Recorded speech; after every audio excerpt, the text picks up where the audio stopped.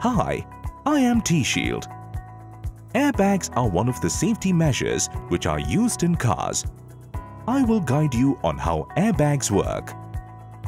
Your car is equipped with various safety features, including SRS airbag to protect the driver and passengers.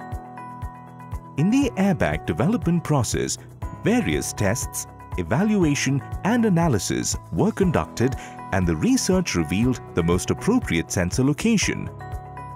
Cars equipped with front SRS airbags protect the head and chest of the driver and co-driver in case of frontal impact.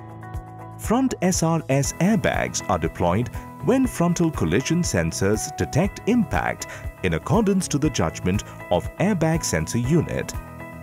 Cars equipped with side airbag and curtain airbag protect passengers in case of side impact of vehicle. These airbags protect the upper body or head of passengers sitting next to the side windows of the car. Please note, airbags do not deploy during accidents at low speed, impact with movable object like electric pole, and offset impact with median. Your car is equipped with crumple zones which absorb the impact first in such low-speed accidents and prevent the unwanted deployment of airbags. Do note that airbags do not deploy in these conditions too.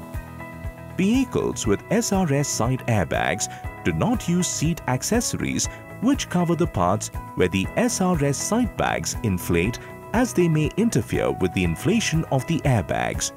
To avoid injury during airbag deployment, do not place any object near the passenger side airbag zone. Be safe by ensuring all passengers wear seatbelt and drive safely. Have a comfortable and safe drive. I am TSHIELD.